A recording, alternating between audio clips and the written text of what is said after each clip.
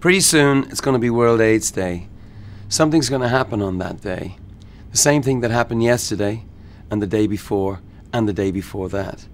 5,500 people, men, women and children, Africans, will die from this preventable, treatable disease.